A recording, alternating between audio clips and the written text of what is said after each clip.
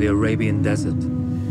A vast ocean of drifting sands and scorch. In the desert, you rely on good planning, but you also hope for a dash of luck. And luck was with us when we learned of a recently derailed Ottoman train carrying a most interesting piece of cargo.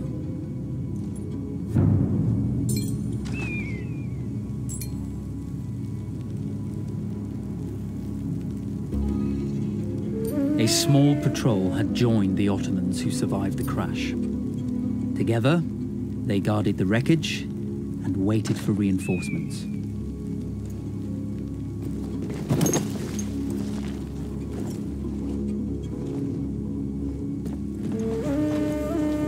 A lone fighter has just one advantage over a large enemy force. A lone fighter can move unseen.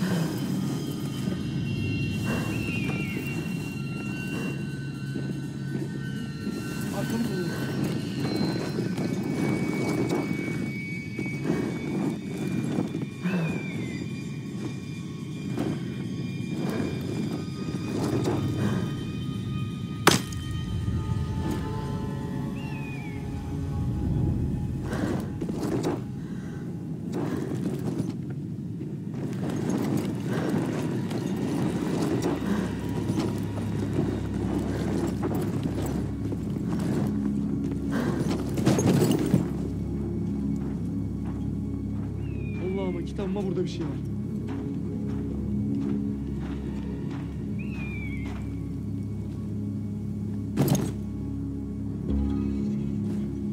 Sıçtığımız sıçanlar ya.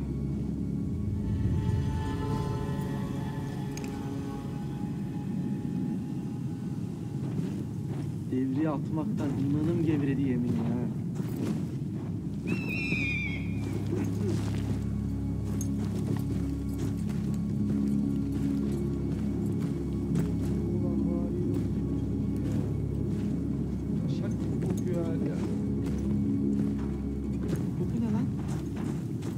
Cry havoc and let slip the ball.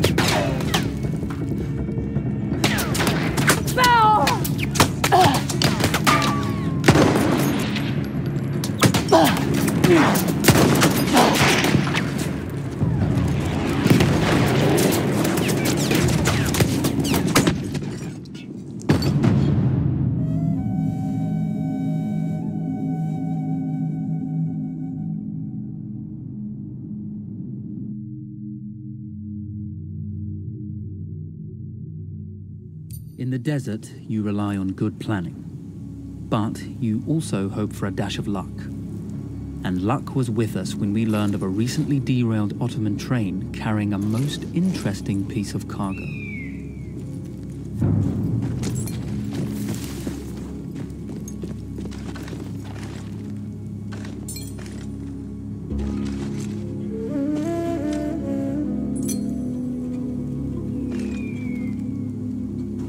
A lone fighter has just one advantage over a large enemy force. A lone fighter can move unseen.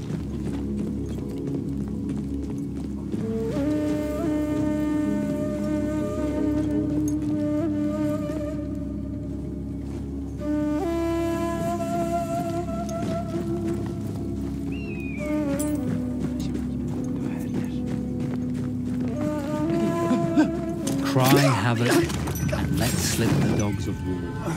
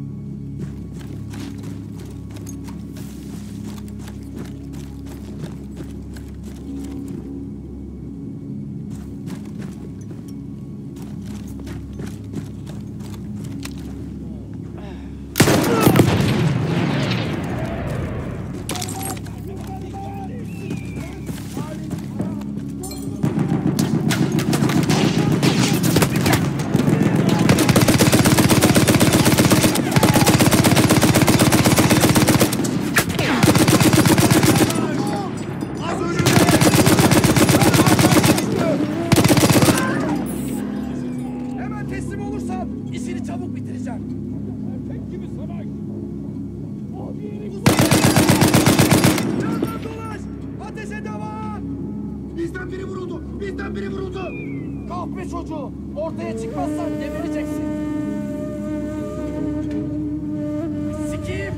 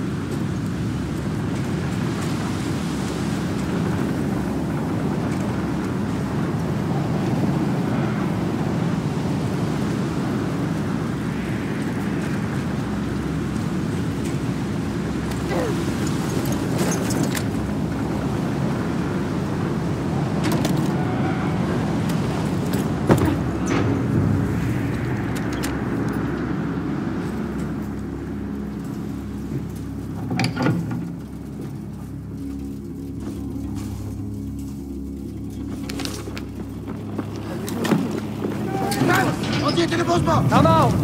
It's over.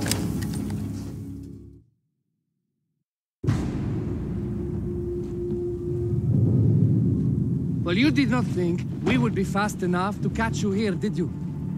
Lawrence of Arabia.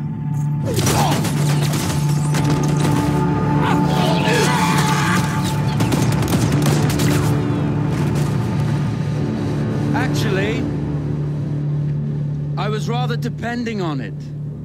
Lawrence. Well, this is very clever. Now the hunter becomes the hunted. So who might you be?